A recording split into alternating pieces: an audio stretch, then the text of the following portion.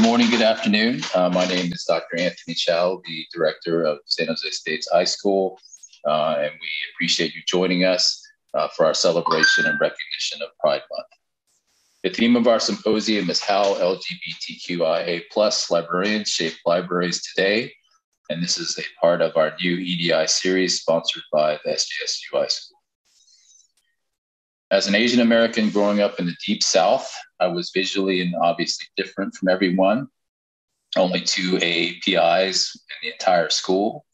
As someone who has experienced discrimination throughout my life, and also seeing it occur with my 3 children as well, I am committed to trying to do something and make a difference.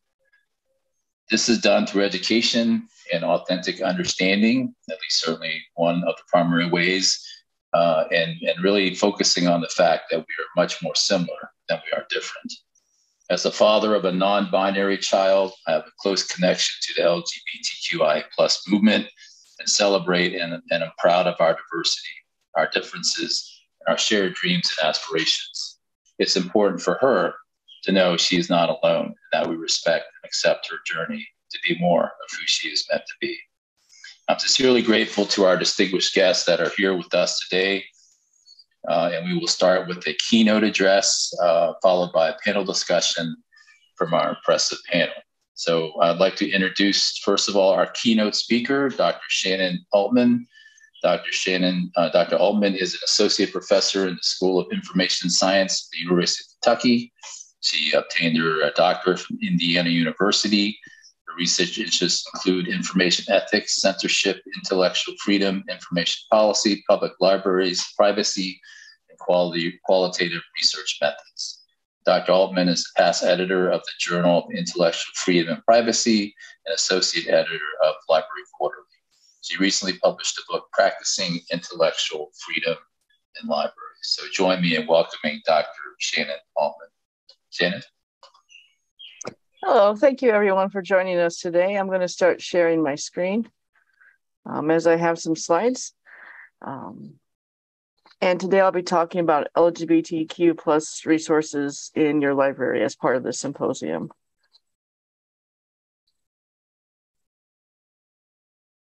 As Dr. Chow graciously introduced me, I'm an associate professor in library science at the University of Kentucky. Some of my main areas of focus for teaching and research are intellectual freedom and censorship. And this includes a focus on LGBTQ resources in particular. I've been married to my wife for 5.5 years. And this summer we're going to celebrate 10 years since our first date. We also have a dog, Riley, that is on the screen now. He's part Dachshund, part Cocker Spaniel, we think. And he's a mess, but he's a rescue dog and we love him. My pronouns are she and her. And I'll start out with a little background about myself. I was one of those kids who went to the library all the time. I would check out a stack of books and then return a week later, sometimes just a few days later, and get another stack of books. And this continued through my teenage years. Now, until I went to college, I only read one book with a queer character. This was a book from the adult section that I picked up because it had an interesting cover. The main thing I remember is that the lesbian in it died. And my mother was a little uncomfortable with my reading material, but she had a philosophy of sort of an open doors.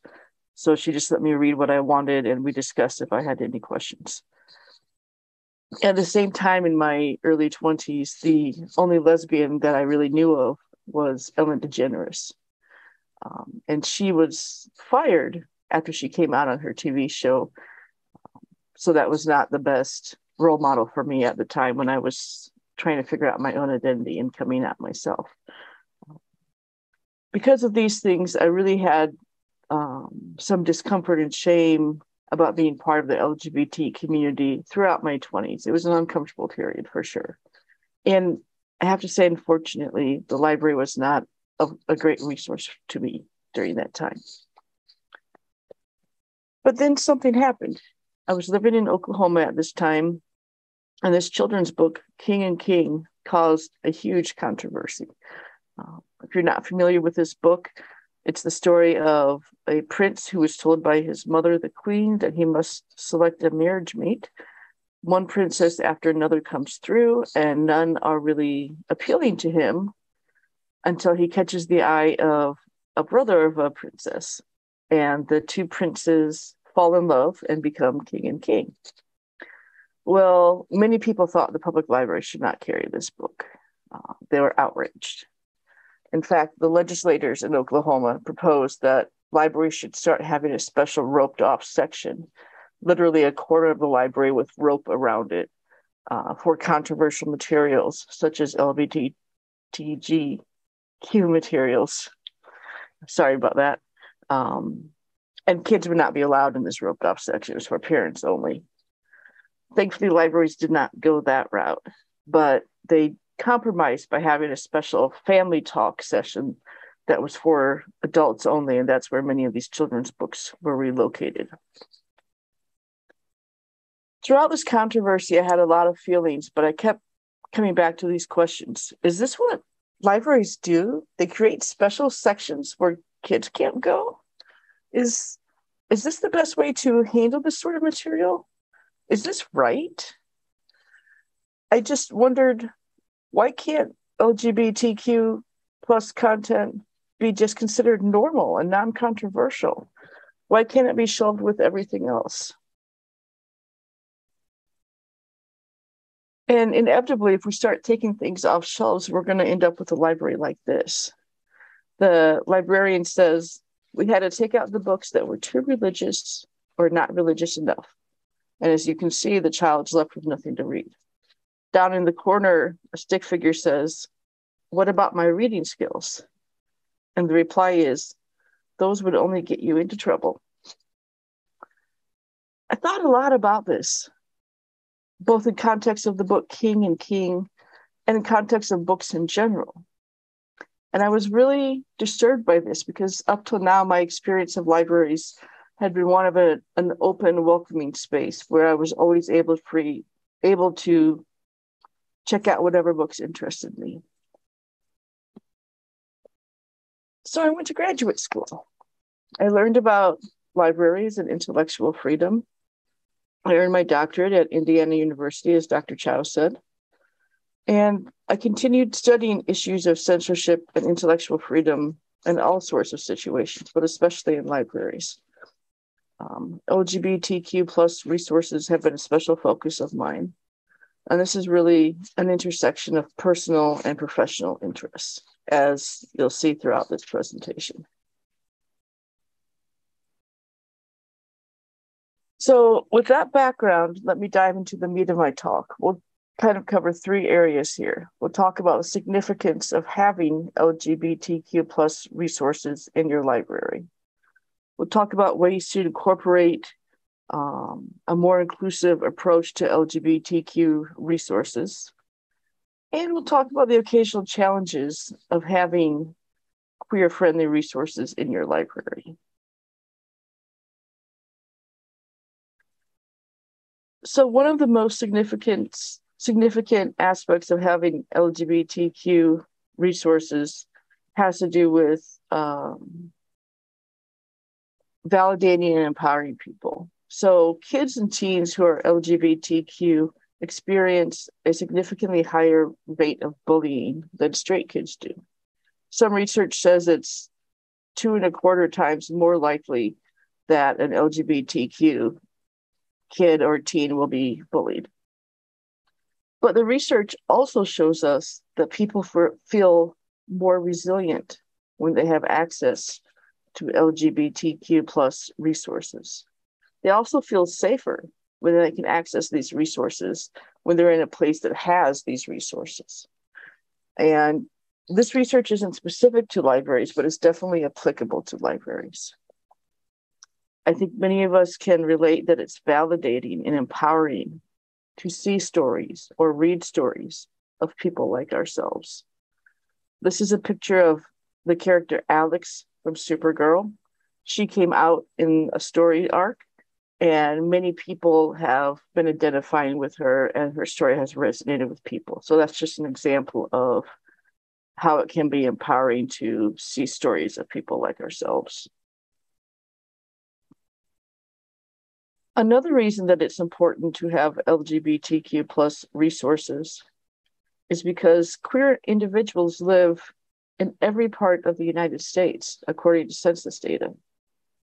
Nearly 6 million people have an LGBT parent in the US.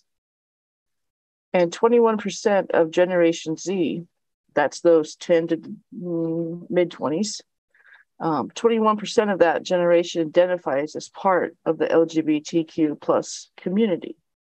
In fact, I just read a statistic that there are more queer individuals in the United States than there are children under the age of 18.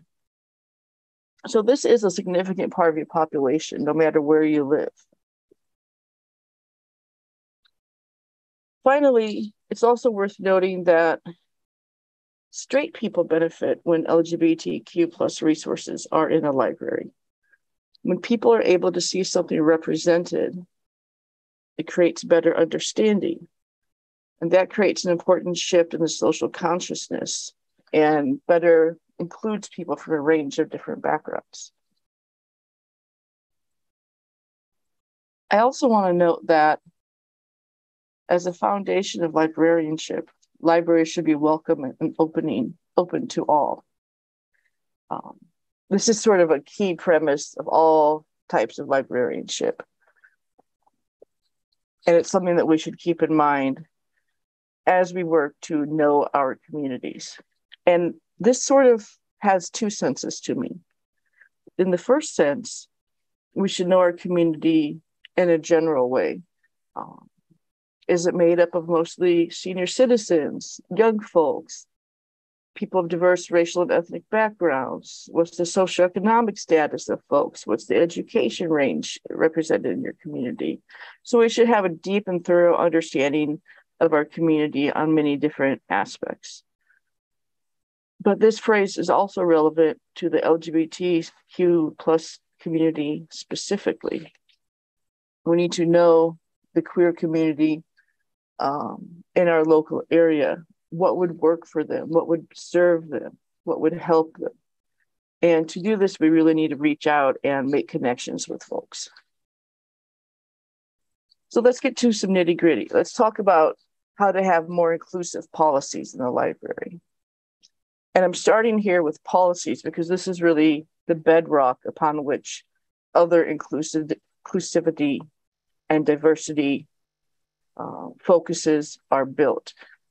If you don't have inclusive policies, then the rest of your inclusivity efforts will not be as successful. So the starting place is to respect all people and treat all people with kindness. This includes people who don't look like you, of course, people who don't sound like you,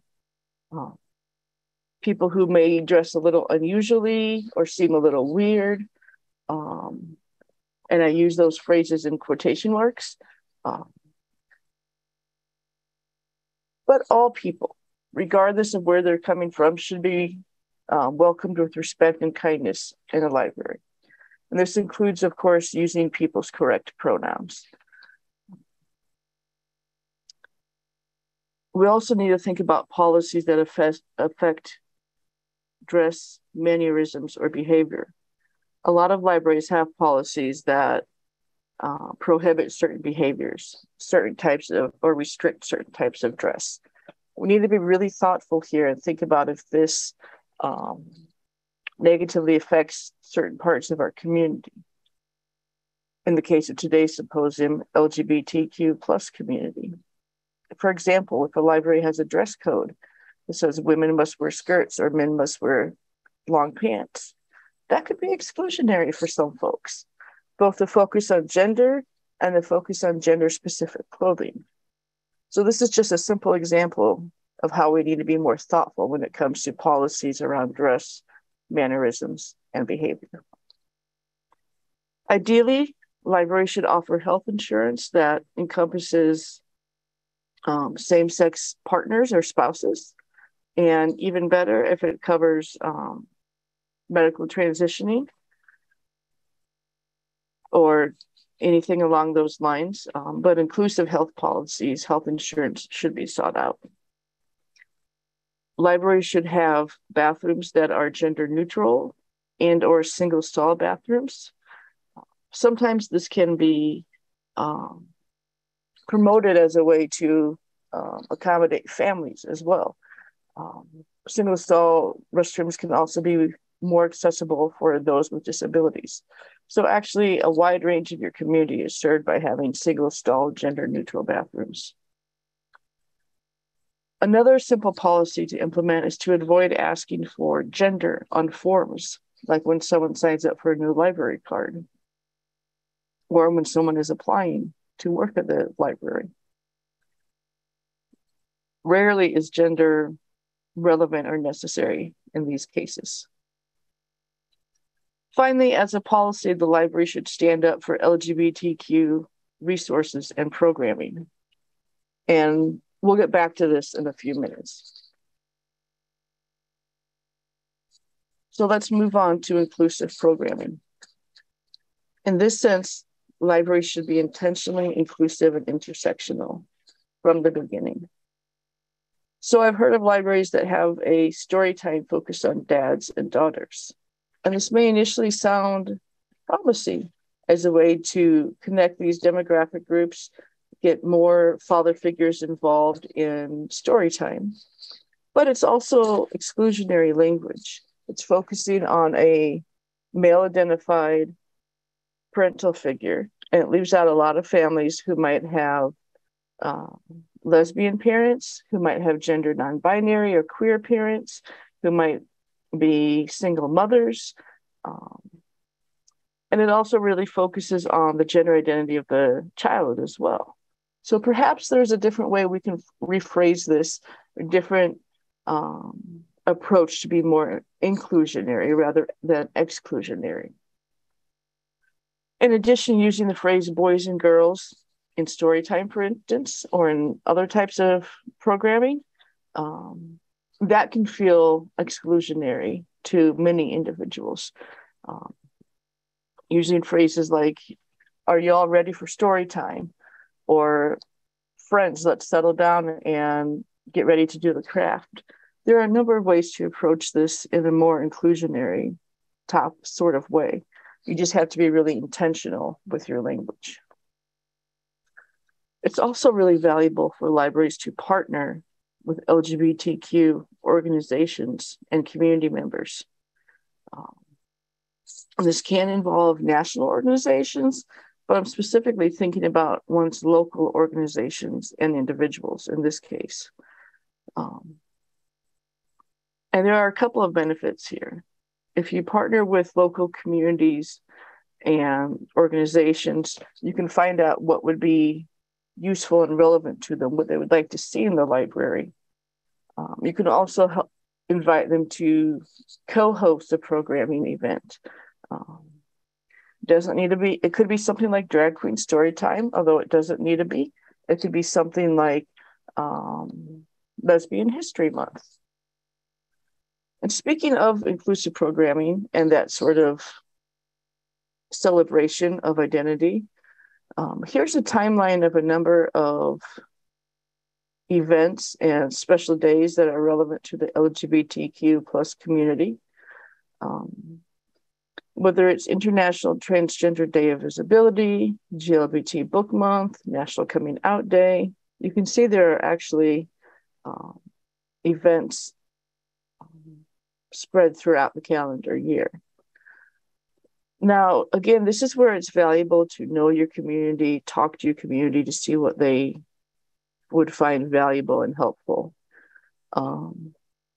For example, on National Coming Out Day, would they want a celebration of coming out, a celebration of stories, a celebration of themselves, or would they think that something like that was more explanatory for the broader community would be useful? Here, you don't want to make assumptions, but you really want to talk to your community members.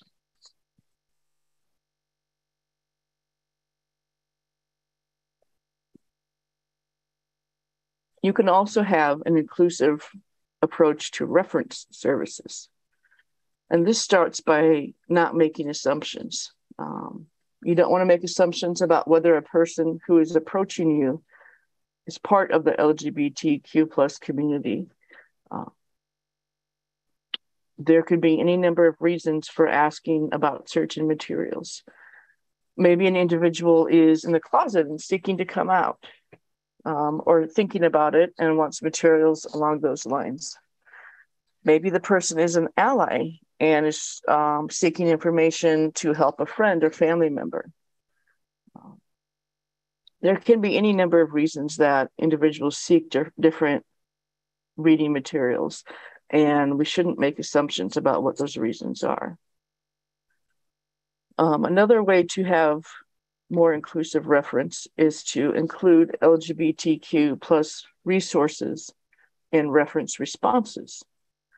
For example, if someone comes to the reference desk and asks about recent thrillers, you could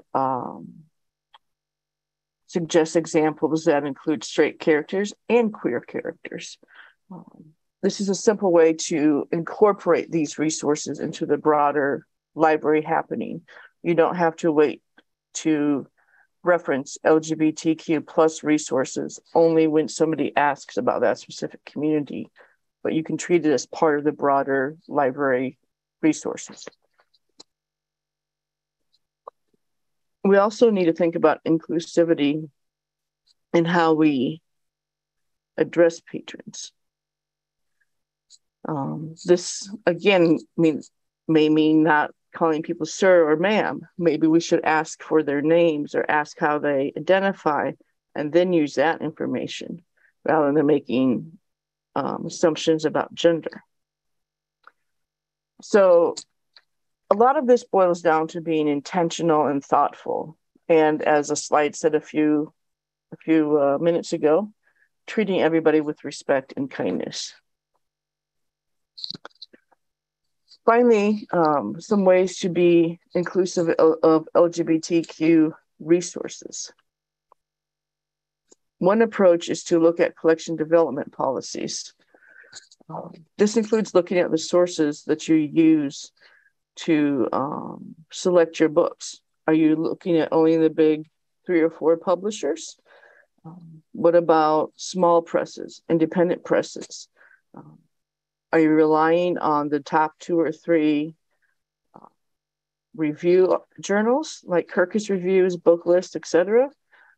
Maybe looking at some alternative sources that might review some lesser known titles would be valuable. There are some presses that are dedicated to just queer literature, queer materials, so those might be worth looking at as well. We should also be really thoughtful about labeling and cataloging in our libraries. By labeling, I mean putting an LGBTQ sticker on the spine of a book, or creating a special queer section in the library.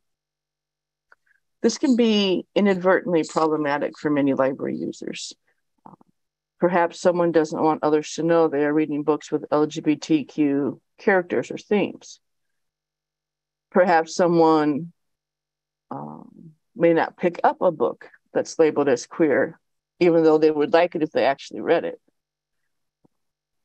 Likewise, creating a separate section for queer resources, queer literature, kind of calls back to the roped off section of problematic literature that the Oklahoma legislators were thinking of.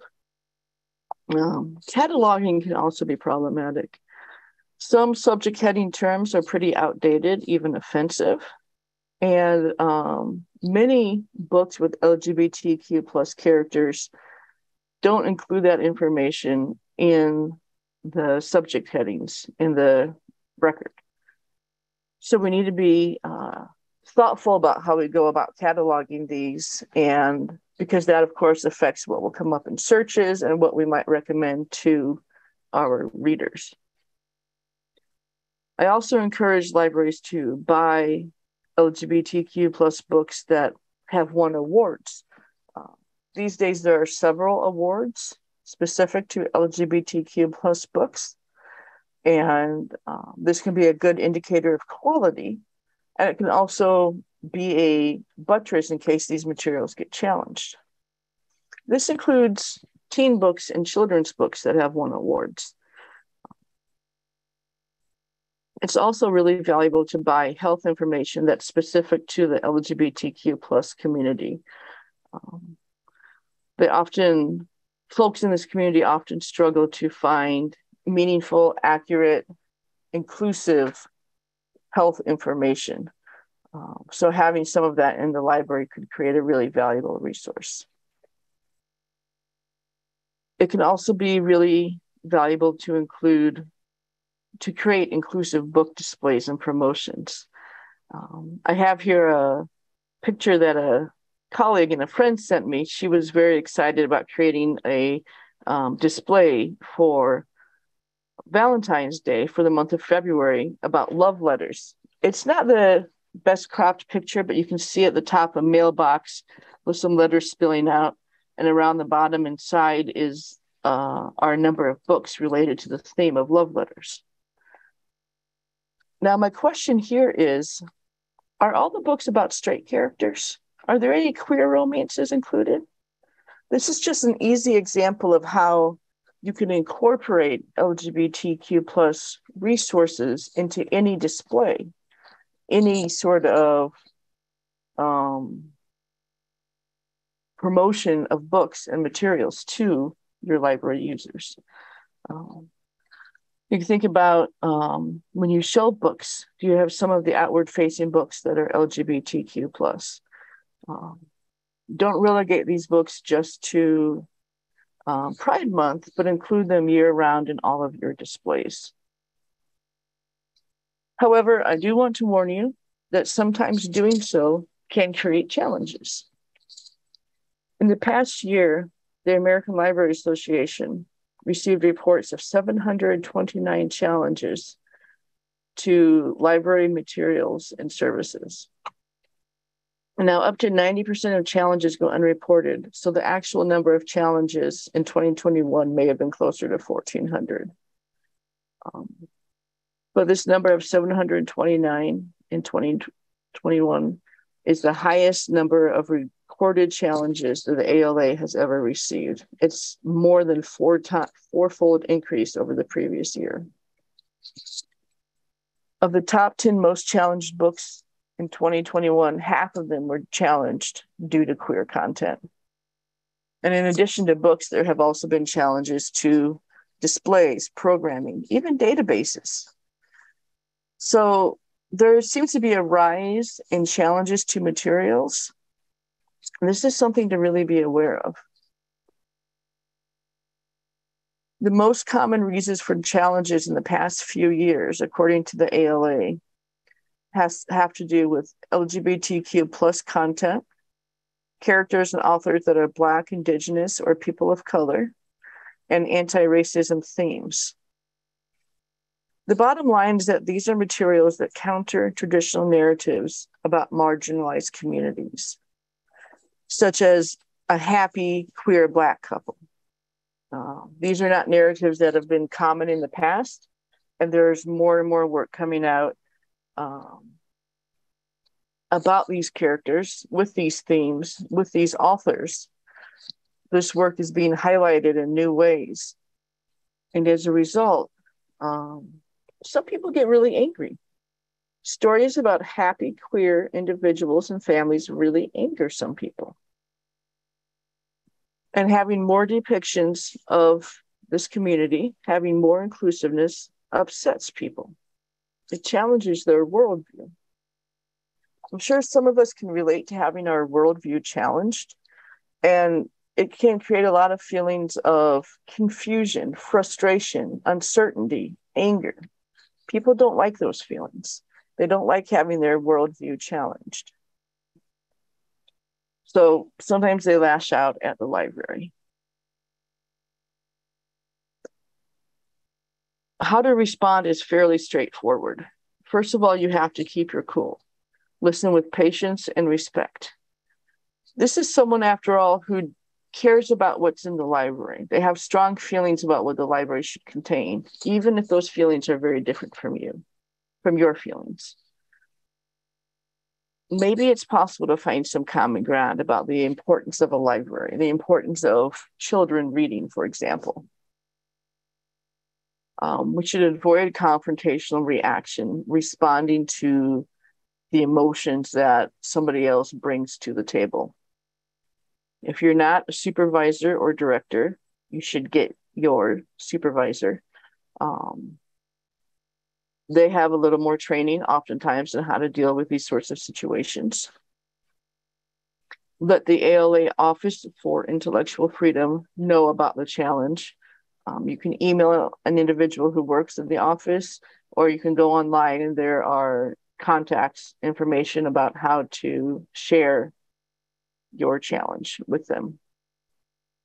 And you should offer the patron a reconsideration or a challenge form, which means you need to have a reconsideration or challenge form. A reconsideration form provides a formal mechanism to evaluate challenges to materials. The ALA website has a good example and really useful information about how to craft a reconsideration form. If you have a board of trustees, you should get your reconsideration form approved by them. It should be part of the official policies of the library. Once you have a reconsideration form and you've shared it with the patron, then you need to follow your reconsideration policy, which means you need a reconsideration policy. This is basically explains the process, how you, the library, are going to handle challenges or requests for reconsideration. The first step is to form a committee to evaluate the work in question. This committee can contain library members, board members. Some libraries include community members. There are pros and cons to that. So the structure of the committee should be outlined in your reconsideration policy, so you have a guideline to follow. This committee should carefully read the book, watch the movie, whatever the material is, whatever the challenged material is, carefully review it. They should also review the Library Bill of Rights, the ALA Code of Ethics, other professional guidance in the literature. There's a freedom to read statement, a freedom to view statement. There's statements specific about minors' access to information, LGBTQ plus content in the library. There's a lot of guidance out there. So we should all be reviewing that when we get a challenge. Then the committee comes together, debates the merits. Oh, they should also be reviewing any professional reviews or evaluations of the material. For example, if the book was reviewed in the professional literature, if the movie was reviewed, if the material made the New York Times bestseller list, things like that are also important to take into consideration. And then the committee should meet and make a decision and then share that with the patron in question. It's often useful to have an appeals process. If the patron feels they weren't heard, another step in the process can be useful. And another piece of advice is to set a time frame for challenges. Maybe you'll review a work once every 3 years. That way, if somebody is unhappy about a material, a particular book, say, you don't get continual challenges to that book every month and have to review it every month for, the next 2 years. But if you say, we're going to review material once and that decision will stand for 3 years, that gives your committee some breathing room. Throughout this process, the goals are to be fair, respectful, and consistent with all patrons. You want to create a neutral policy that you enact in the same way for every patron, regardless of what their concern is. You also want to be respectful. Even if you disagree with this patron, even if they're upset, saying unkind things about the library, they are a library patron. So you want to be respectful and consistent with them. You also want to provide relevant feedback and information. Some people Some library directors in their letter to a challenger might tie the library decision to the First Amendment, the Freedom to Read Statement, the Library Bill of Rights, giving relevant information to put a decision in better context. Throughout the reconsideration process, one of the goals should also be to protect the diversity of resources in your library. This helps bolster the diversity of your community and support your community as a whole. Again, remember that LGBTQ plus individuals are found in every community across the United States. Now, I haven't come out and said this before in my talk, but I want to make this point really clear. LGBTQ plus individuals, the community in general, are not responsible for inclusivity and making these changes in the library. It's the responsibility of everyone who works in the library, especially the leaders in the administration. Doing so really goes back to the key values of librarianship. Some of the core values of librarianship, according to the American Library Association, include access, equity, intellectual freedom, and diversity. These are core foundational concepts, and they really should be the basis of how we implement inclusivity in our library, how we incorporate the LGBTQ plus community in our libraries.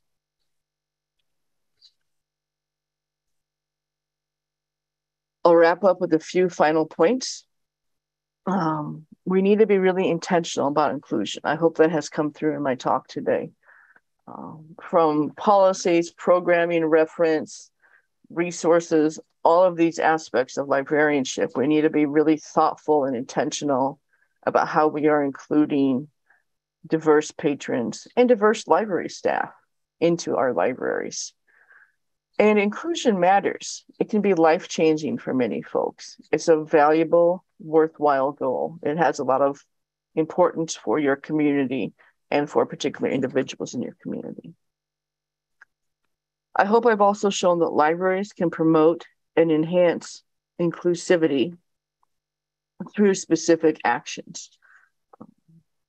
Buying a few LGBTQ books is not going to be sufficient.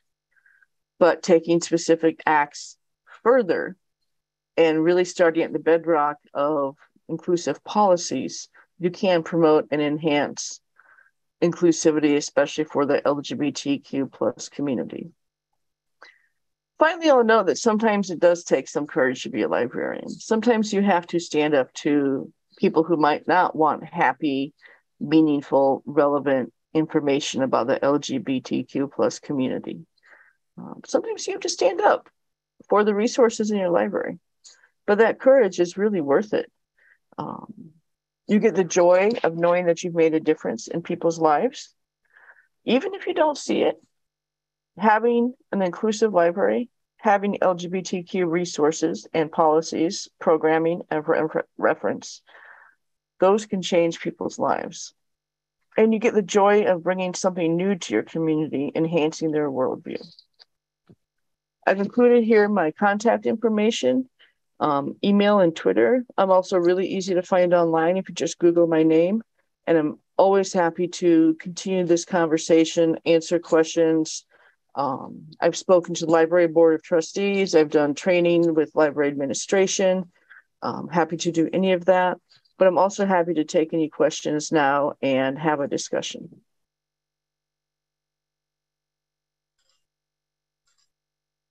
Thank you very much, Shannon. Thank you for your personal stories and perspective around your own journey. Obviously, your expertise. Libraries clearly have a need to support LGBTQ plus across the spectrum of what we consider our normal day-to-day.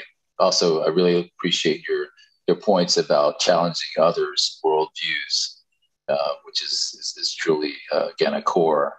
And I also like the point that you make about it is really all of our responsibility, especially those in leadership, intentionality, right?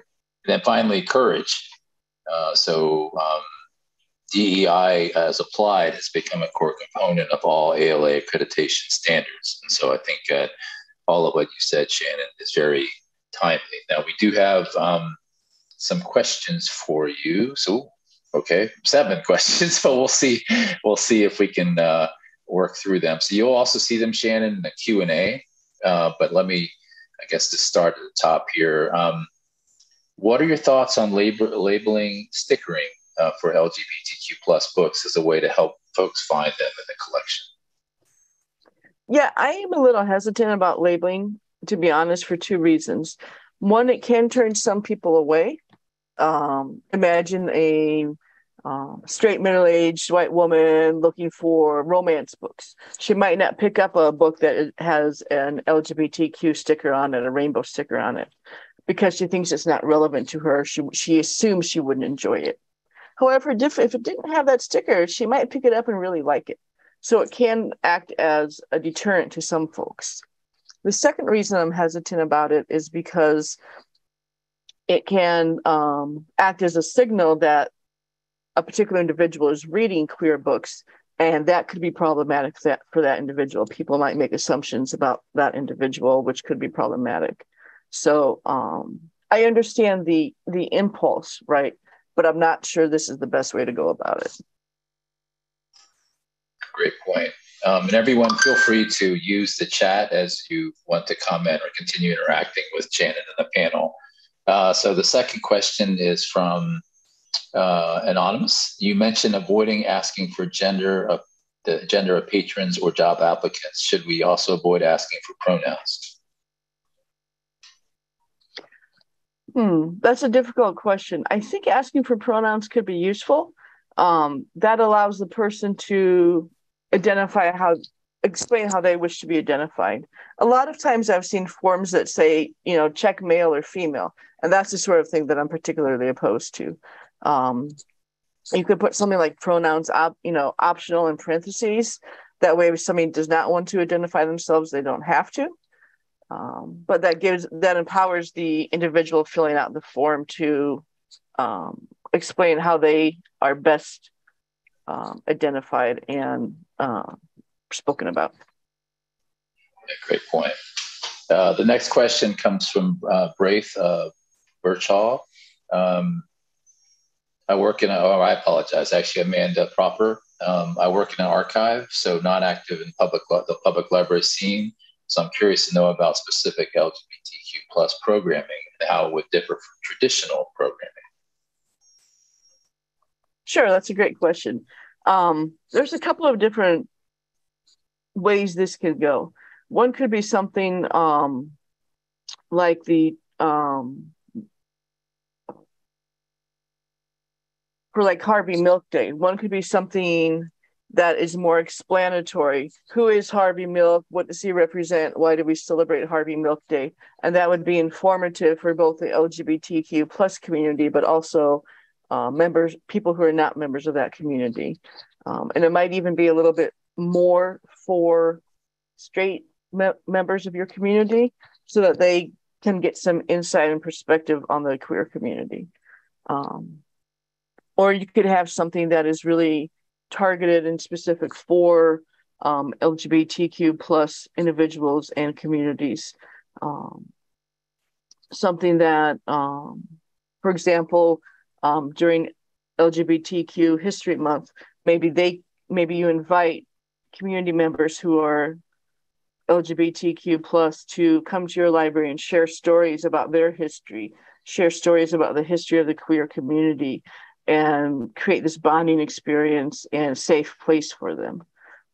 So those are different types of examples. Perhaps the most controversial example right now is drag queen story time, which many public libraries and other institutions are doing. This is often positioned as sort of a bridge between these two types. It's a very welcoming place for queer families, but it also is a great place for allies and other members of your community to show up and learn about and support the LGBTQ community.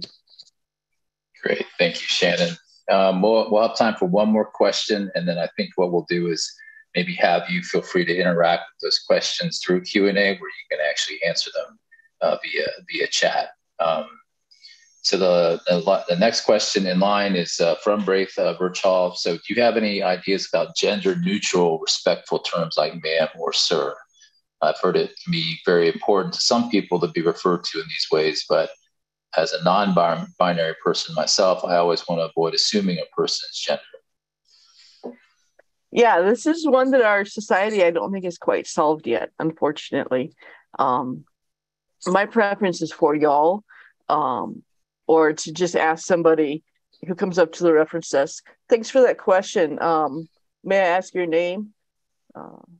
Okay, Robert or Tammy or whatever the answer may be, and then use that as a springboard into the conversation that happens at a reference desk. So those are two approaches. I'll agree they're not 100% replacements for sir and ma'am, but like I said, I think our society is still working on this puzzle. Yeah, and I can see Shannon and I's Southern roots. Y'all is something that we're used to. So very nice. All right. So what I would recommend, Shannon, if you're okay with it, is I think Alfredo's helping you move the questions to being answered. So feel free to work through that list if you like as we begin the panel discussion. And also feel free to drop question and answers into the chat if you like as well. So yes, I was born and raised in Florida. So y'all is definitely part of that. Okay, so let's introduce our prestigious panel here. So we are going to be talking to the panel about how LGBTQIA plus librarians shape libraries today. And so with us, we have Melinda and Borie, collection development librarian from the Floyd County Library. Good to see you, Melinda. We have Martin Garnar, library director at the Robert Frost Library, Amherst College. We have Kassian Lemke, Papillion Public Library and University of Nebraska at Omaha's Archives and Special Collections. And then finally, we have Zoe Ziegler, Louisiana Trans-Oral History Project. And if I mispronounce anyone's names, I apologize in advance. But we welcome and we appreciate everybody's time. And let's go ahead and start with the first question. So the first question, and it's really open to anyone and everyone, what does Pride Month mean to you? Why is it important to recognize and celebrate? So just feel free to jump right in. Yeah. Okay, I have an answer for this one. I think that even in today's society, that there is a lot of pressure on queer people all over the country to be ashamed of the ways in which they are different and the ways that they exist in the world. And so pride in that context is an act of resistance, that is an act of community, and it is a way for us to push back against the ways that we're oppressed. Thank you, Melinda. Yeah, and I'll just jump in and build a little bit on what you said, Melinda, which I completely agree with. And I would just also add that it's still very much, and Shannon, this goes back to what you were saying with the challenges of the programming. It's still very, very, very important for us to have examples of ourselves and each other. We know, so I work with the Louisiana Trans-Oral History Project, and one of the things that we're trying to do is build those examples because we know lack of examples actually kills us. So the importance of pride, especially from a library angle, is that, I think, and that's why people get angry about it. They've always been angry when we didn't want to die. Yeah, thank you, Sophie. Yeah, and I think really that idea of community and not being alone is so critical to celebrating, right? And that's being asked for all PDI symposiums and Heritage Months. Why do we just celebrate it that month? I think that's one of them, right? It's just to stand together for a brief period of time. Any other thoughts from the panel? Yeah, I actually have a bookmark with a quote from the LGBTQIA Archives that's proximity to our history is empowering. And I think that for building community, we can build community contemporarily, but I think we also are trying to build community throughout time, which is where I'm excited about our archives folks who are participating. Yeah, that's a great point. Okay, why don't we move on to the second prompt here. So in today's society, what do you feel are the primary challenges being faced by the LGBTQI plus community? I don't mind jumping in for this one. So I have, I have a lot of strong feelings about this. I think one of the first thing that I think about, of course, is the state level legislation that's coming through with the majority of the states right now. Again, I'm in Louisiana. Things are not as bad here, believe it or not, as they are in a lot of our southern neighbors. But rights are being taken away at just sort of ridiculous sort of angles, right? Just chipping away at everything seemingly all at once.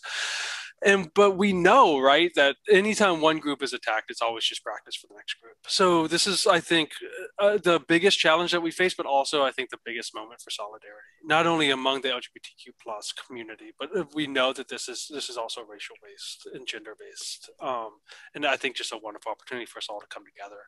But I feel like this is the biggest challenge that we have right now. We are identified as a group that is still okay to legislate against. That's a great point, Sophie. Martin?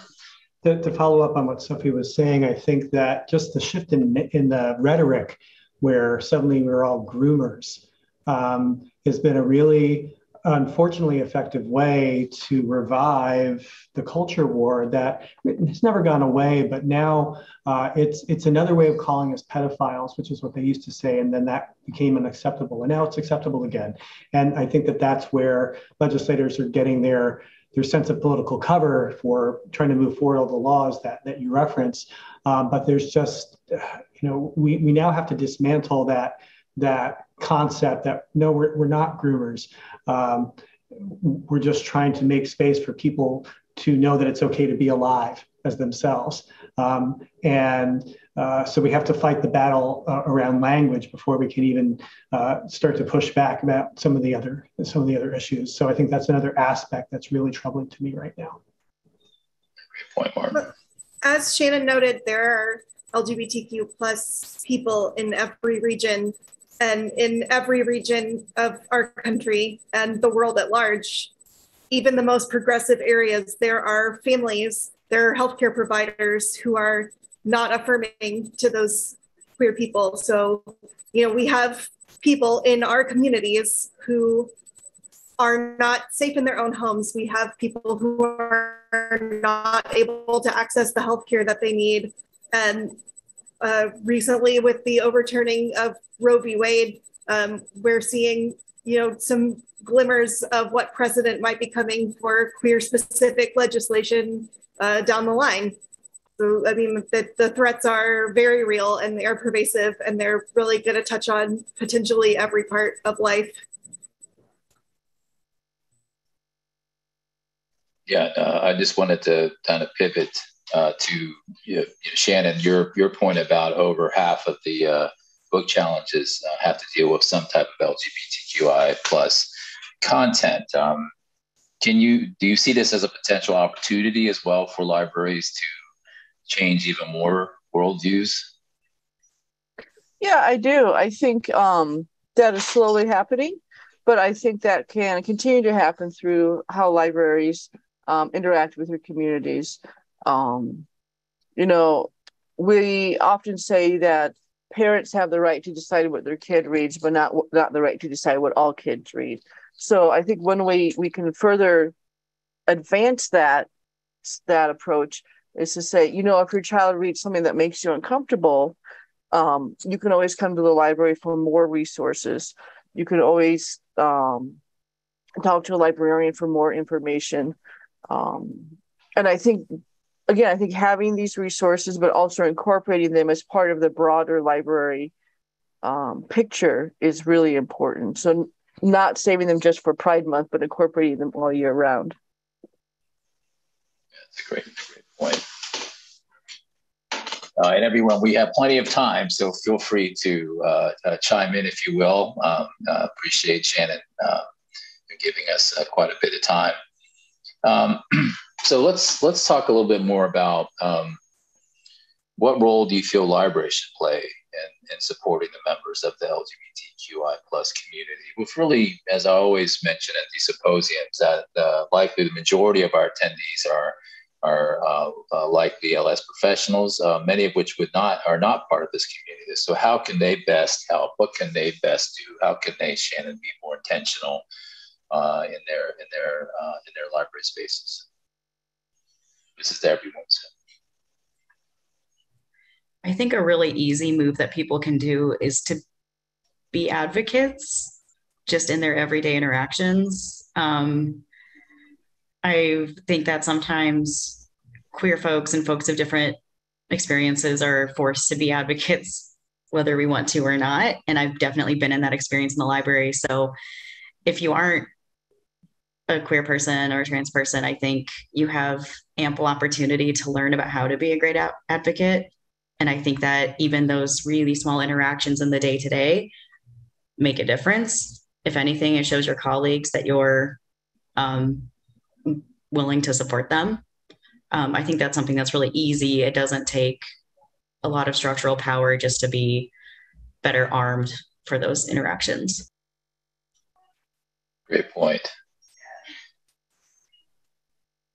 I think probably a lot of us are familiar with Dr. Regine Sims-Bishop's concept of windows, mirrors, and sliding glass doors. For anyone who's not, it is an idea that originated specifically in children's literature, but I think that it's more widely applicable to a lot of the products and services that we have available in the modern library, where it can be a window into a life that is different from yours. It can be a mirror to an experience that maybe you didn't realize was not just your experience, or a sliding glass door, which is, a mirror that could turn into, or a window that could turn into a door into a new experience that maybe you were unaware was a possibility prior to now. That's a great point, Melinda. I think that is a critical.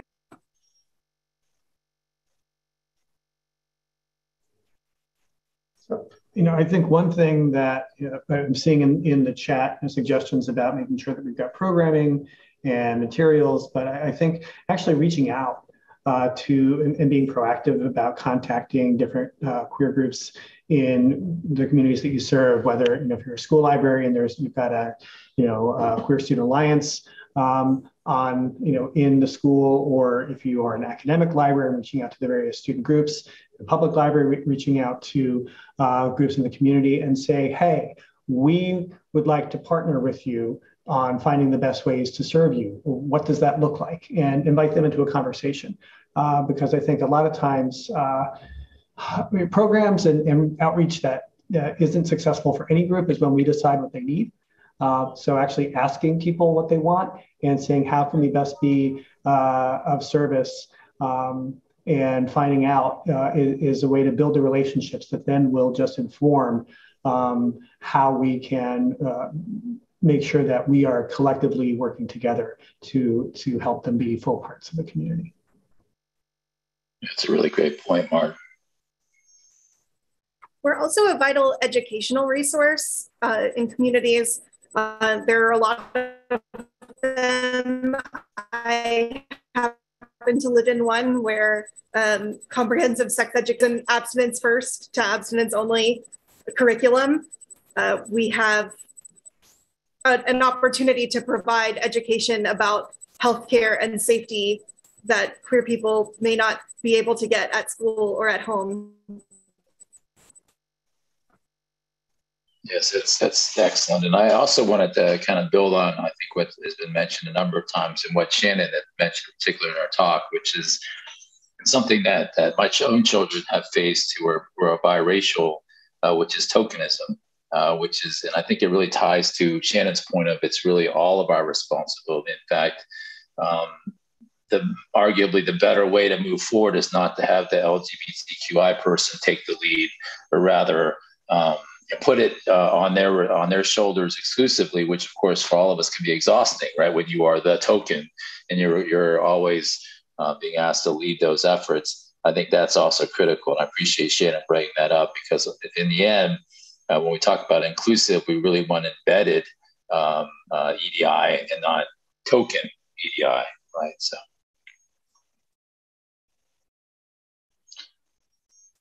So let's move on to number 4, which are how are members of the library LGBTQI plus community shaping libraries today?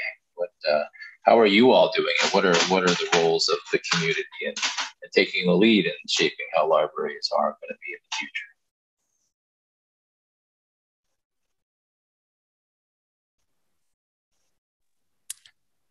I'll take a swing at that. I think it's a great question. I think it's also very complicated because it's very related to, I guess, trying to disentangle a lot of the changes in perspective that are happening across librarianship now, as well as archival science and museum studies and related fields. And it's sort of, for very smart people sort of guess at this, and I don't think I could do any better, but it does seem like we're paying the attention that we're paying might be slightly different, right? So maybe a little bit more in tune to the people represented in our collections, a little bit more in tune to the traditionally underserved communities that might be coming into our institutions, more so than previous generations are. And maybe some of that is because more of us are LGBTQ plus identified, maybe because more of us come from a variety of previously underrepresented communities ourselves. But I think just our presence in a room that makes decisions, I think makes a big change. I think our presence in a staff room makes a big change, right? And it's sort of I don't know if it's it's right to say it's a running joke, but if you have one person at a library come out as whatever identity they're coming out as, it's very likely that other people will within the next year, because that just changes the environment and makes it, unless that first person has a terrible experience, it just really makes it easier for other people to do it. So it's almost, and again, it's not just LGBTQ plus, right? Like this is for any number of communities, but just by having us around, just by having more diversity among any sort of given room or group of people, just the presence itself seems to help. I hope that was coherent. I'm on mute. No, it's very good. No, it's a great point. I want to give a shout out to the Rainbow Roundtable of the American Library Association, because it's one way where collectively we provide both advocacy for ourselves within the association. This is the group that's responsible for having gender inclusive bathrooms at our conferences. And when conference services forgets to get the signs up, then we are the ones reminding them, no, we said this is a commitment that we're going to do. We have a counselor who represents us on council and is making sure that when we are looking at issues from the association, whether it's making statements on areas that are of importance to us or looking at policies across the association, that our voice is represented in those conversations. And then for the general library community, as well as for the general public that we serve, a lot of what we do are the book awards and book lists, because sometimes it can be hard to find the materials if it's not coming up through your traditional jobbers or vendors. And so to do the work and people say, well, I don't know what to buy, I don't know how to serve this community. Oh, well, here's a list of 75 books that you could buy right now. Or if that's too much, here's the top 3, just trying to get something out there. Speaking to Kassian's earlier point about connecting over history, then to say, oh, look, let's look at the representation of our community through the Stonewall Book Awards, through all this time. By providing resources another way, and there are, there is also a toolkit that's called Open to All. I will put the link in for that in the chat as well. That is about how to serve the LGBTQIA plus community in your library. And so providing those kinds of professional tools is a way that we can make sure that we are collectively doing a better job of serving the community. Yeah, Martin, I want to echo that. In fact, that is why we're here today. So when I was looking for keynotes and panelists to discuss this issue, the roundtable was what I was referred to. Right. And so kudos to all of you for you being willing to take the leadership to stand to speak on this issue, because it was a little bit hard to find initially folks that were willing come together for this symposium. So thank you for your leadership, and really, again, a perfect example of how the roundtable really serves a purpose and kind of a nexus for this kind of discussion. So, any other thoughts on how all of you can change the world? Anthony or Dr. Chow, there's a few questions in the Q&A that might be interesting for the group. Yeah, please feel free to, if you like, or I can. Let's see.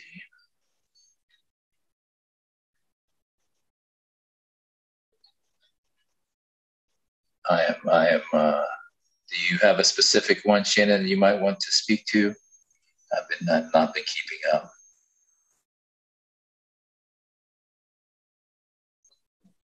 Sure. I was just gonna. I think the first one in the Q&A from Anonymous is really interesting.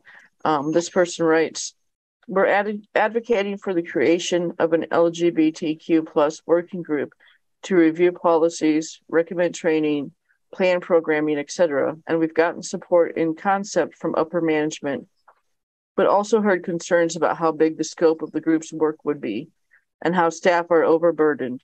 Like a lot of systems, we have staffing shortages.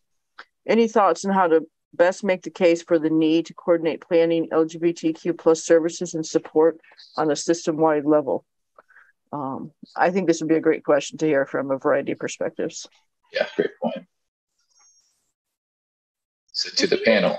It's probably pretty important to make sure that before staff volunteer for this job, to have some of those questions kind of ironed out, and to have someone on more of a managerial level who is going to be the liaison for that group to the management, because that may put them in kind of a vulnerable position if they are advocating for their own identity.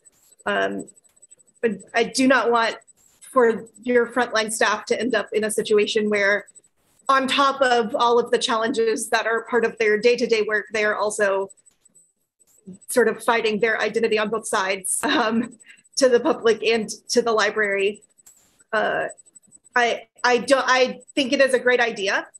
We have a pride committee at our library, and our original impetus for this was to plan some LGBT plus themed programming to go along with our summer slate of programs.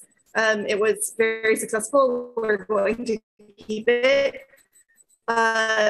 However, reviewing policies is kind of a different thing. I would worry about having them get really deep into it and then always be told, no, it is not the right time, and get very discouraged in a way that, maybe they're able to ignore the discouraging aspects of those policies right now.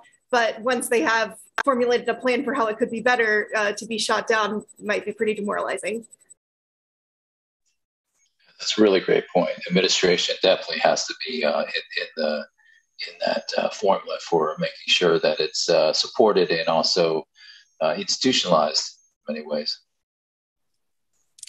Yeah, I would just add that yes to everything everybody said. And that sounds really, really important and very, very difficult. So I wish you the best of luck.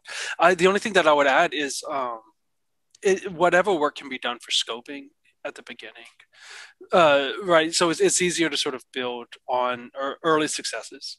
So if there's relatively low hanging fruit, I think is what people say. If you can get that, and then sort of show the benefit of spending time on this, especially with outside community support, right? So if you have patrons who are like, oh, wow, this is so much better.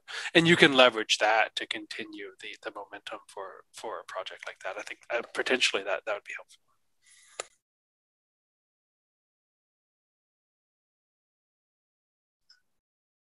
And also throw out that I think as part of that has to be action, right? So I think that we're addressing this in California with school libraries as far as, well, what does this actually look like? And I think Martin had mentioned, a number of different resources and services that are really considered best practices. And so arguably, I'm a big fan of checklists, right? So it could very well be, what does this look like, Melinda?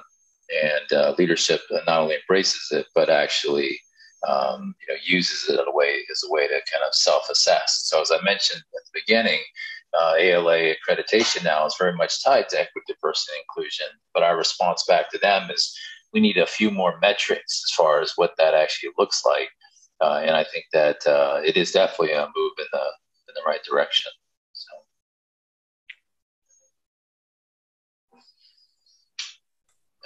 And I'll just chime in one more time if you don't mind before we move on. I just want to say that it was just pointed out to me that low-hanging fruit has potentially uncomfortable racist undertones in history, and I didn't realize that. I apologize.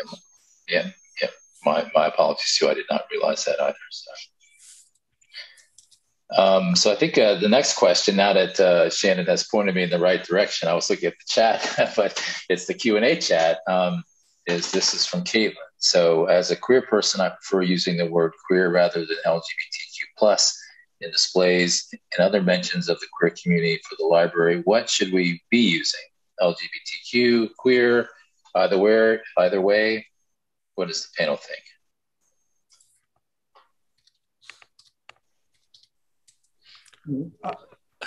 I would just say that, we were talking about language before and how language is always challenging. I think this is, whether it was, do we use folks or y'all or mix is something that I've also seen as an option, but I don't think it's been widely adopted yet. It's more for written rather than verbal communication. I think the fact that we have so many letters in the current usage reflects the diversity of the community. And so one way for displays, at least, is to kind of take a word cloud approach where you can use words in different ways kind of around it and change out the terminology. And I think that as time goes by, queer in particular is losing some of its edge. That I have some colleagues who are my age, I'm 50, who are still upset by queer. I'm using queer more often, have for quite some time. So I think that may begin to change. But at this point, I think that the tendency has been, let's use more of the acronyms because that is seen as being more inclusive.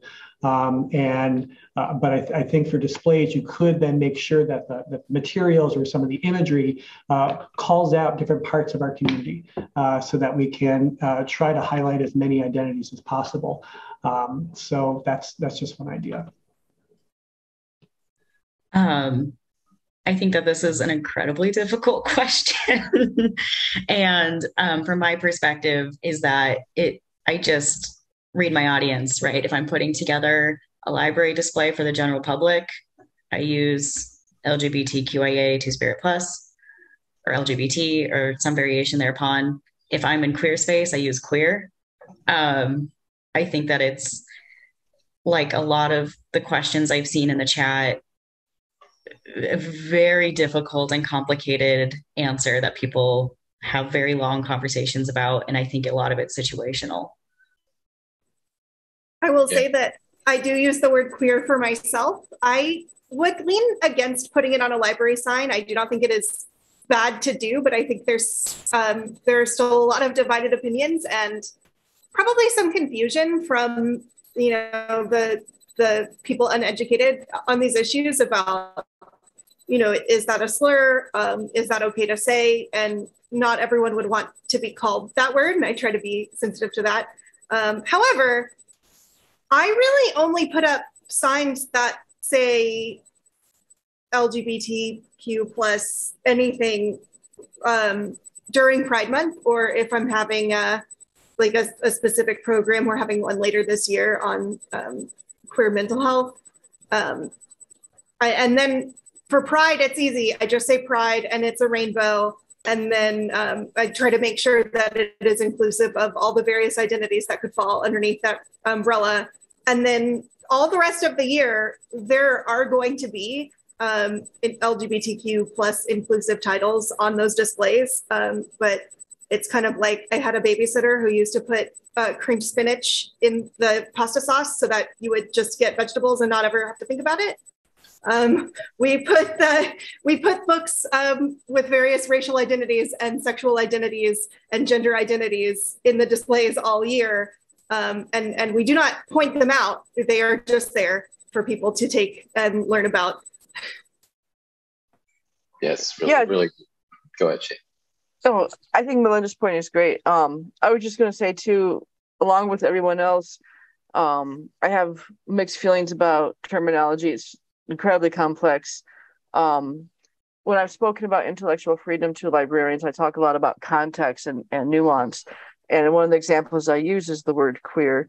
And so, for me, it's a self-identifier. It helps me feel like part of a bigger community, but it's also been used as a threatening slur against me. So context really matters.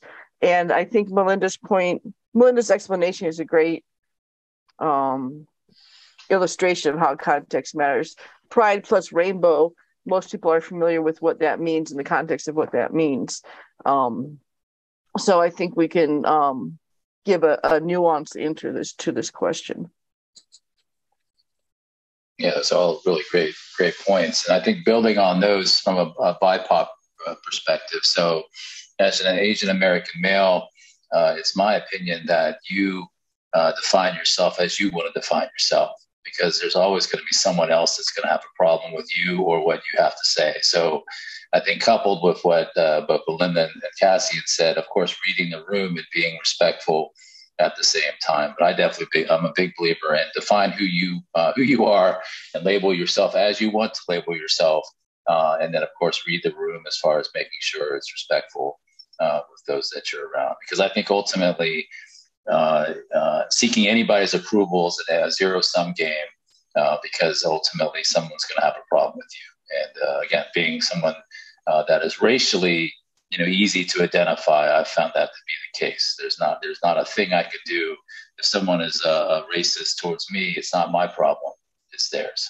So I just want to quickly add on that with the Rainbow Roundtable, that's a new name for us, because we had been the GLBT Roundtable, which reflects a lot of institutional history, and it took us literal years to come up with a new name, and it was down to actually LGBT Roundtable or Rainbow Roundtable.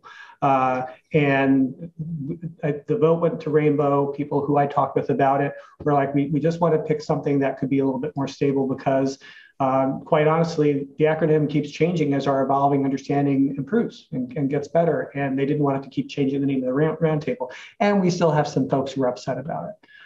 So I wanted to go for Friends of Dorothy, but no one, and that way we could have been FODORT, because there's also a government documents roundtable called FODORT, and I thought FODORT would be great, but I was voted down. I think that was much. That's fun. I like that. Let me paste a question that Liz had. So I think this will be for the panel. So Liz says, my hometown public library system has said they will no longer allow Black History or Pride Month displays. Is there a way to challenge that other than grassroots community groups? There is one group against it, but they don't have much traction. So what does the panel think? What can they do? So I'm going to put my hat on as of yesterday, I was chair of the Intellectual Freedom Committee for the American Library Association. And this is something that's been coming up. Part of the answer to this specific question is what your policies say about what sort of programming is allowed. If this is an internal policy, that is what library-sponsored program can be. If they do not have, if they have specific things against being able to have programming related to Black History Month or Pride Month, then this is it's likely not constitutional, and then it would have to be, and there would be legal action that could be taken about that. And I say that knowing that that's expensive, but that could be something to talk to the ACLU about and talk to your state chapter of the ACLU about. If this is a decision that they've made that's for outside groups not being able to do anything, that's almost definitely going to be unconstitutional. And again, so my answer again would probably be ACLU in terms of that. I would recommend that you contact the Office for Intellectual Freedom. It's something that Shannon mentioned before, because we see a number of libraries around the country who are making, I will characterize them as knee-jerk reactions to concerns about this. And some of them are either overriding existing policy or they're adopting new policy that is questionable, if not unconstitutional. And OIF has been really good about being able to provide advice as to ways to use some pressure. I'm aware of a library in my former home state of Colorado that changed its policy, and to my personal opinion, not to the better, in terms of saying that they were going to avoid controversial programming. Well, who defines what controversial is? Anything you just don't want to deal with, and that includes us.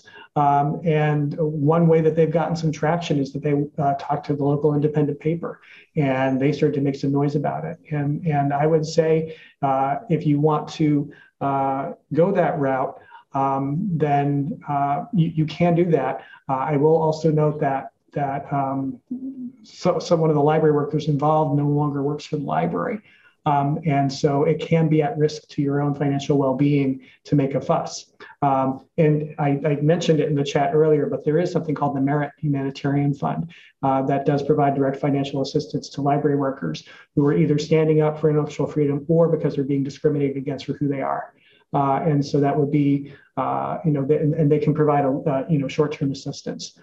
So that is, that's just one thought, but the policy thing is tricky. If an organization has a policy that they're not following, they are opening themselves up to lawsuits. And that's a good thing to bring up to the Board of Trustees, because the boards don't like lawsuits.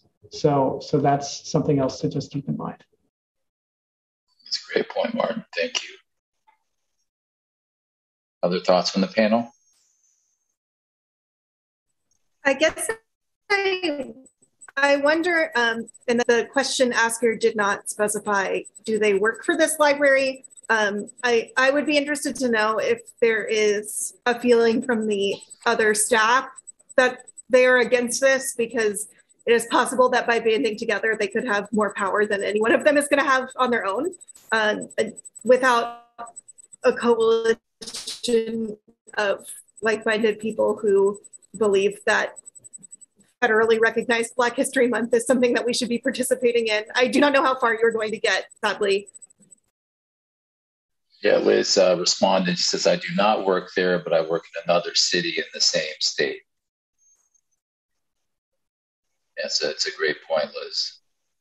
Yeah, sometimes if there are community members who are objecting to this change in policy, having them speak to the library and say, look, I heard you're getting rid of Black History Month displays, and actually I find those really valuable, especially if the library is doing it out of a knee-jerk anticipatory sort of pose. Having patrons come in and say, no, wait, this is actually really useful, that might change, go some direction towards changing the library's mind.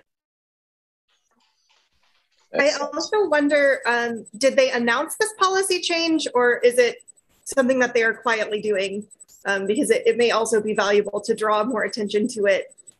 If what they want is to avoid negative attention, maybe call some negative attention to this decision. Kassian, did you have a comment?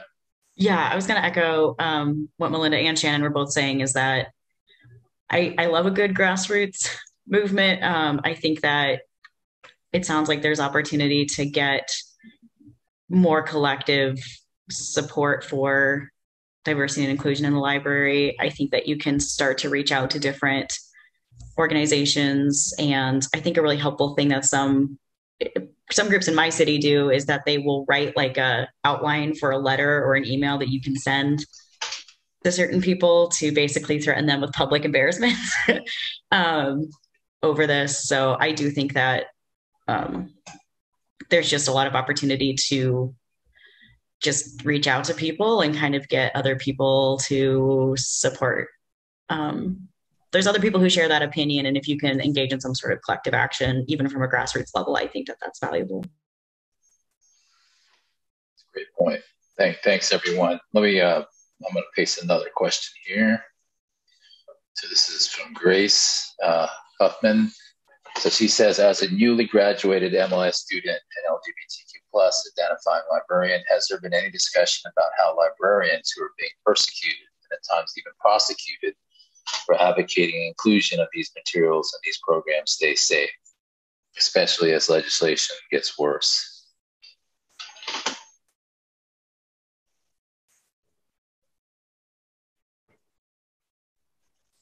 Yeah, notice the Martin, please go ahead.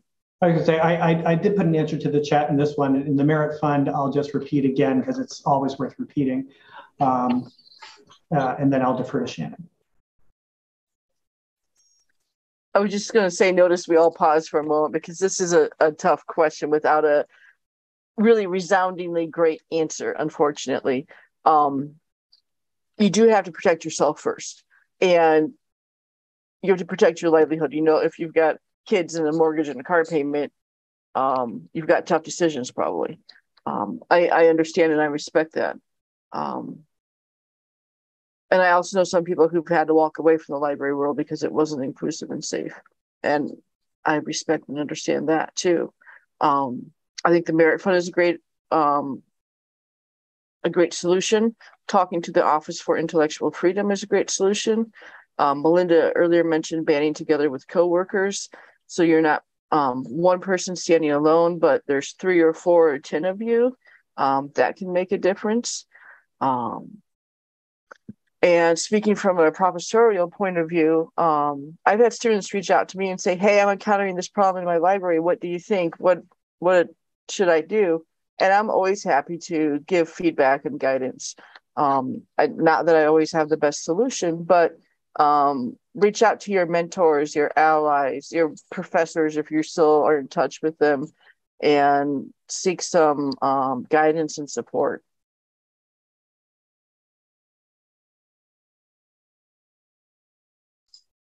And I'll say from a leadership standpoint, oftentimes we talk to people about job satisfaction. So another thing to look at is if in fact you are not supported, the question you do have to ask yourself is if it's a good fit, right? If, in other words, how much longer do you want to work in an environment that is so restricting? And then the other thought is, I think just making the attempt, even if it's shouted down, may draw enough attention to the issue to have won anyway. And the reason why I bring that up is because I think outside of outwardly and explicitly supporting a particular type of person or people, I think it also sends a message to those people that you care, right? And I think that oftentimes libraries serve, most importantly, that intimate relationship between people in the community that want resources, and it's almost a one-to-one quiet interaction. So I think that in some ways, even I would definitely always say raise a fuss. Even if you're shouted down, we could still have an article written about it. And I think that alone sends a message out to the community that you're there for them, right? And I think, and I think that's my personal experience with my son who's transitioning to my daughter, is that in her K through 12 experience, she didn't know what was happening. We didn't know what was happening, and the library is one of the really only places in which maybe there could have been more support because of that content, right? Of that availability of content when she needed it. So.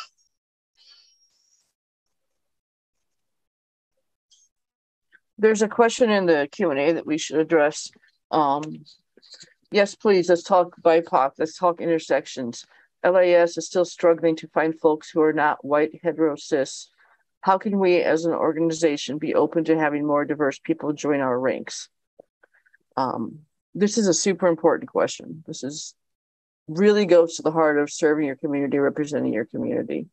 I think one controversial answer that I'll give is maybe we need to not always be requiring an MLS degree to start. Maybe we hire folks who don't have the degree And if they want to be invested in this as a career, then we help fund the degree. Tons of programs let you go part-time, 1 or 2 classes a semester, so it doesn't have to be an exorbitant cost. That's a little controversial, especially coming from somebody who teaches the degree. But I think that's one step we can take. I'm very excited to hear what other folks have to say. Yeah, I totally agree with that. Be very intentional about the amount of education that you're requiring. If you do not actually need someone to have that level of education before they start, requiring it is just keeping people from applying who might otherwise do well. I think being intentional about how much and what kind of experience you want people to have, because an unpaid internship is something that a relatively small portion of the population is able to afford to do, to work for free for 6 months or a year. If we're talking about, you need to have a sense for how people can move up. I know a lot of libraries will hire just about anybody to be, their frontline customer service workers. But then there is no opportunity for even the very, very talented, very, very skilled among that staff to move into more respected, more prestigious, higher paying roles. I have another controversial answer, which is that we need to pay people more. I interviewed for a library that was paying $13 an hour for a degreed librarian for 37.5 hours a week. And the only way someone could afford to work at that library is if they have family money or they are married to somebody who makes a lot of money. There is just no way for someone without any of those advantages to break into the field. And yeah, so I mean, we need to look at our hiring practices and our work practices first. And then there are certainly a lot of cultural changes that I'm sure a lot of places have to make in order to be more accepting of people who are different from the people who they have historically hired. But there are very practical barriers preventing people from getting in.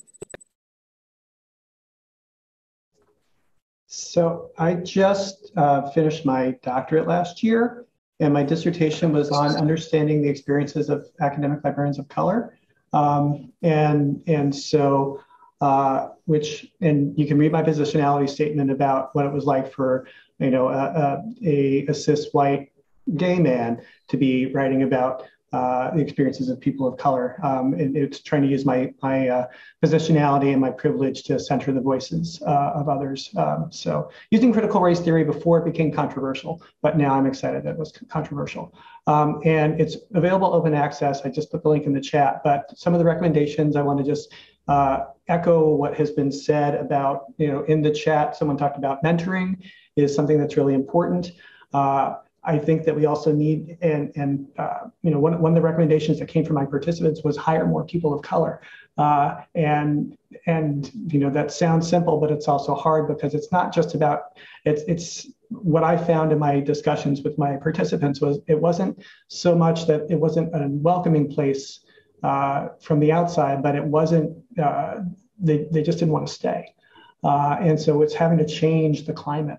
And one way that we change the climate is to talk about issues, to talk about race. We talk about equity, and inclusion, and diversity, but actually, let's talk about justice. Let's talk about anti-racism. Let's talk about actually making changes instead of saying, we have to talk about the corrective work that we need to do instead of just saying if we just open the doors and bring everybody in, everything will be okay. No, there are systemic issues that we need to address. Another recommendation was to change how we do LIS education. And part of that is to equip all of our folks who are going through our programs with things like critical race theory or other critical theory that allows us to examine what we do and how we operate as a profession through the lenses of race, of gender, of orientation, so that people have the skills to see where the issues are and to start to work to dismantle those problems. And I also, I just figured I might as well aim high. I think we also need to look at the core values of librarianship and see that they actually reflect what we're doing now. So I think that in order to have people want to be here, we need to look at what is making our profession a place where folks who are not the majority don't feel comfortable staying, and some of that is doing some of that work to find out what those issues are. So I'm hoping that that's something that we can be changing. I feel, but we've also been trying to work on this for decades without a lot of success, and so we need to look at the fundamentals. I'll just pop in to say, Martin talked about intentionality, and you mentioned it briefly, and that's something that everybody can do. For example, I've made a pledge now that I have tenure and have some seniority. I will only do collaborative work if it includes a junior scholar and/or a person of color. And so I'm very intentional about seeking out those relationships and offering to mentor people rather than waiting for somebody to say, "Hey, I need a mentor. Would you do it?" Boy, that's hard to do, right? So offering mentorship, offering informal guidance, just being a voice that people can turn to, someone that people can turn to. And this isn't meant to toot my own horn at all. I was helped by tons of people along the way. I'm just trying to pay it forward. But just to say that those of us who are in more senior positions can be really intentional about trying to break patterns that are not healthy for our profession. Those are all great points. I've got a lot of thoughts, but any other thoughts from the panel? I would just jump in just to say something real fast. And this is maybe to look at it from a different angle. So I'll just bring up the question again to be sure. So Monica, I appreciate the question, and I appreciate the way that you worded it, right? So we're talking about struggles to find folks who are not white, hetero, cis. So I'm white. And so this is coming from my positionality as a white trans individual, and I know it'd be compounded if I wasn't white. I don't think I would. I didn't come out until several years into librarianship, and I think I would have left if I had entered at all if I were out as trans. I don't think that the mentorship, Shannon, to go back to what you were saying a little bit, I don't think the mentorship that I did get would have been as forthcoming. And I'm just sort of hesitant to think about libraries being a place where and then, Monica, this isn't about you or your question, but it's sort of more about conversations that I see out in the field about that. It makes me a little uncomfortable sometimes to think about libraries being a place where we ask ourselves, like, how do we get more people of color? How do we get more LGBTQ plus folks? Because I just don't feel like we've done the work yet. And I feel like we're putting a lot of people in really unfortunate positions and situations. And ultimately, I think I will leave librarianship because of my positionality. It's a really unfortunate thing to be true, and it's an unfortunate thing to say out loud, especially in a setting like this. But I mean, it's just, I know it depends on where you are, both in your institution, in your leadership role, and in your region, et cetera. But it's just such a tough question. And I just wonder to what right we have to be encouraging people to join us. Thank you. Yeah, thanks for being so candid. Go ahead, Mark. If I may follow on, Sophie, when I started my study, it was trying to look at both current and former academic librarians of color to see if there was something that shifted, because there have been previous studies that look at current experiences. And a lot of the things that were named as these are things that could help with retention, like mentoring and changing, and a more aspect on having more, trying to change the culture. All of those things in large part happened for the folks who ultimately left. All they did is it let them stay a little longer. So it didn't change it enough to fix it. It just let them endure a little bit longer before then they were tapped out. So your experience resonates with theirs, and that's something that we need to know. and that all of us need to know that this is what, if we are in a minority, then this is the experience that we're just going to churn through people. And that is not, for a profession that's supposed to be all about helping each other. That doesn't seem like the right way we should be going about it. So I'm sorry. No, that's a great point. Kassian?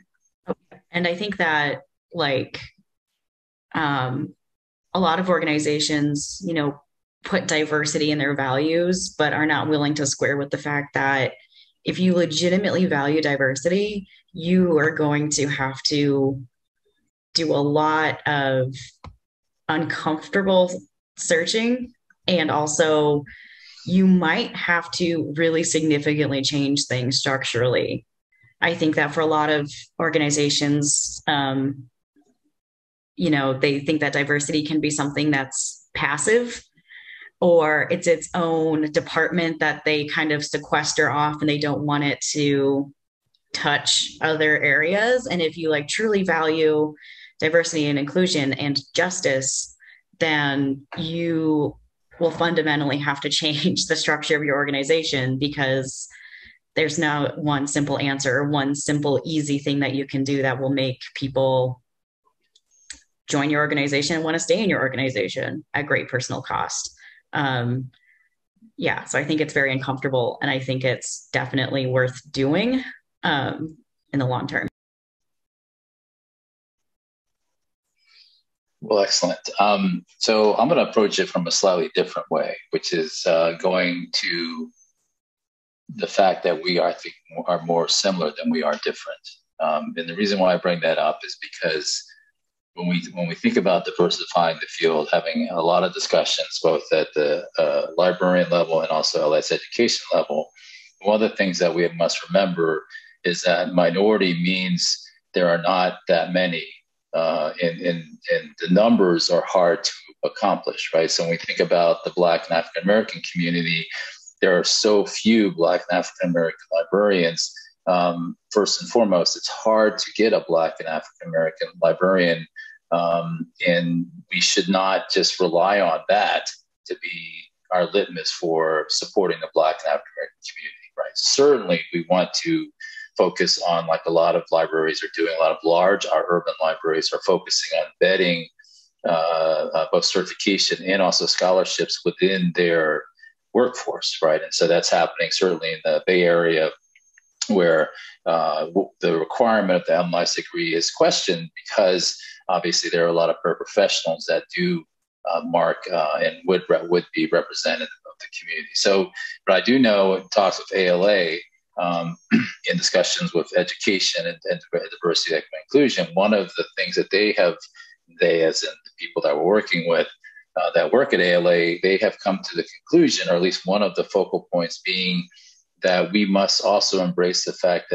that largely DEI is going to be taught in a white context, right? There's white librarians serving mostly white patrons. And there's nothing wrong with that in terms of the demographics of that library situation. So I think it's a very important point. In other words, it goes back to what Shannon said. It's all of our responsibility to be teaching DEI. And so regardless of whether you look like me or not, I think we have many more similarities than we have differences. And also, it is our responsibility to understand what those differences are from an authentic view. So if I cannot have a Native American librarian, then what I need to do is make sure that I have Native American members of the community and librarians speak to the authentic view of what they are dealing with and what I can do to help them, right? And so I think that's also very important. The other thing is that, like all complex problems, we must have multiple solutions. So I think everything we're saying here is correct. we should pursue all of the different avenues. And I think that ultimately, I do see progress as difficult as it is. Sophie, to be selfish as an LS educator, I hope that you will stay in the field, because one of the metaphors that we've created here at the iSchool is called the I Warrior, which is basically librarians, and the need to be information warriors is more important than ever, right? As far as all the things that are happening and all of the reasons why librarians must change people's worldviews, be controversial, and be supportive across the board, which is sadly controversial to some people in our communities. And so, but I think that's a good thing. And I think that ultimately, like when you look at school libraries, oftentimes the library is the only place in which, say, lower socioeconomic children can have access to the same material that middle class and up have, right? So I wanted to say that. And then lastly, let me leave you with I think a transformational conversation I had with Crosby Kemper, who is the director of IMLS. So I asked him this question just a couple of days ago. What do you think we need to be doing to be more responsive to DEI? He said something that I think was pretty phenomenal. He said, so the first thing he thinks we should do is always remember the people and communities that we serve, and to also look at it as a holistic perspective. So when I talk about the Black and African-American community, Latinx community, I must also talk about them in the holistic view of, let's say, Kansas City or San Jose. In other words, it's not just talking about that community, but talking about the fabric of all of the different perspectives and cultures and races that are in that specific area. I really like that point because I think that also avoids tokenism, right? Which is that, I'm Asian, so I must speak for all Asians. No. And to be honest, I don't even know what that means, right? So I was born and raised in the Deep South. My wife is Dutch Irish. My kids are mixed race. What does that even mean exactly, right? And so I think that's one of the reasons why I'm such a proponent of focusing on our similarities. And obviously, we do have cultural value traits, but I think it's a mistake to say that's ubiquitous across all Asian Americans, or it's ubiquitous across any particular type of community. So anyway, I think this is a great conversation, and certainly DEI should be across the threshold. And I think, going back to the person who asked the question, and I'm sorry, it's Monica, I think will be happy to know that, again, ALA accreditation has challenged all of LS education to say it needs to be across the board. It needs to be across the workforce, it needs to be across the curriculum, it needs to be across the metrics, it needs to be across, and I think that is exactly the right way to approach it, as long as we start to at least come up with some operational definitions. And by the way, that was the response of all LS education programs, where we said, okay, we need to put some metrics behind this, right? Because otherwise we're going to interpret it maybe too differently. So, but anyway, with that being said, I want to leave some time. So anyone feel free to ask additional questions, but I want to leave time for everyone on the panel to have maybe some final thoughts. So as we kind of move into the turn of the hour, I'd love everyone just to have a few concluding thoughts. So, and I'm just going to go with maybe the popcorn method. So I'm going to start with Melinda, and then Melinda, feel free to hand it off to whoever you would like afterwards. So Melinda, go ahead and share your final thoughts. Okay. I'd like to start by saying, I think we all came with a lot of questions about how to support queer communities. And I think that those are really good questions to be thinking about and to continue thinking about after you leave today, because I have really never met a queer person who had too much support. I don't think that person exists. We are not there yet. So anything that we can be doing to add onto that, whether that is, education of our allies and community, providing good and accurate and affirming health information to people, providing them fluffy romance novels that show that someone like them can have a happy ending too. I like that we are making progress across all of those things. There is still a lot of work to be done, and I'm glad everyone is working on that. Okay. Thanks, Melinda. Martin or Sophie, go ahead. Oh, it's okay. I thought you said Sophie, Melinda. If not, I apologize. Okay. So yeah, fantastic. Well, thank you for letting me be part of this. I think for closing thoughts, I would like to wrap it back up to something that we almost maybe started with, maybe at the very beginning, which was building on Shannon, your emphasis on examples and being able to see ourselves in the collection. And thank you again for your presentation, which I very much enjoyed. And I think like a setting like this, especially if we were actually able to see each other. I think it's wonderful to have the example of people who care about these type of topics and are really coming together, because now it's just a very challenging time, I think, to be a librarian, like, at all. But then, you know, on top of that, you pile on all the different identities, and then the different challenges, legislative and Proud Boy related, etc. And it gets really bad. So I do appreciate being here, and I think that's what I wanted to leave with, is that every chance for community building and every chance for finding more examples is just really powerful. I'm going to popcorn it over to Martin. Now, when I was first asked to be on this panel, my response was, but I don't, like, this isn't my area of work.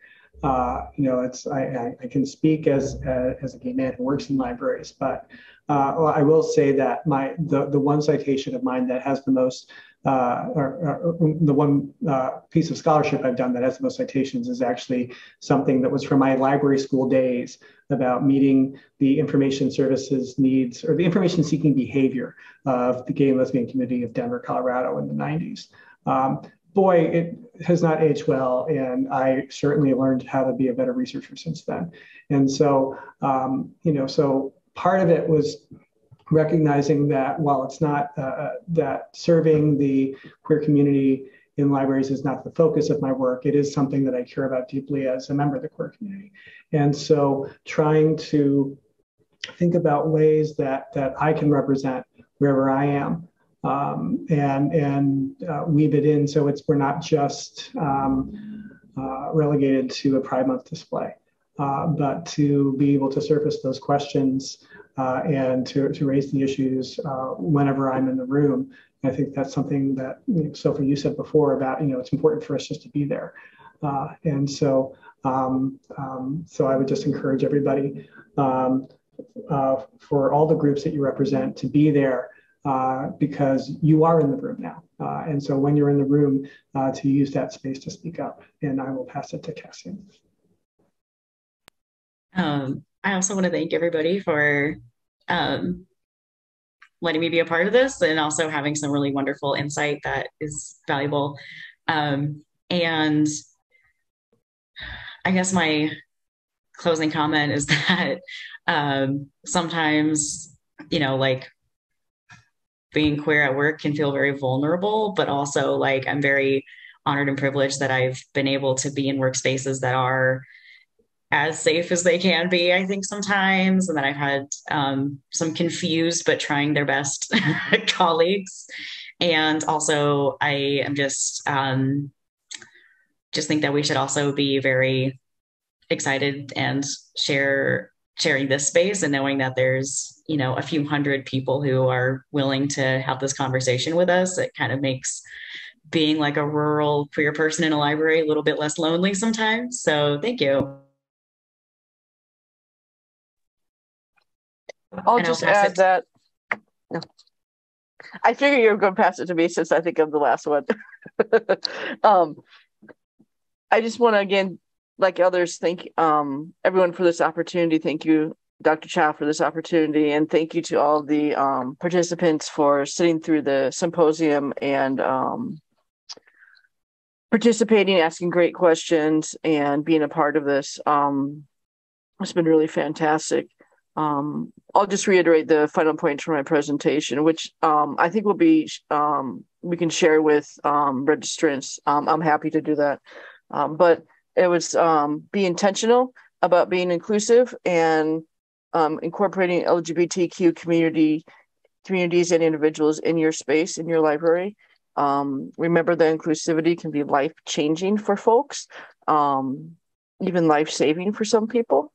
And then that sometimes it takes some courage to be a librarian, but there's also a lot of joy in doing the library work and bringing new things to your community and representing the people of your community. And there's joy in being a queer librarian too. So.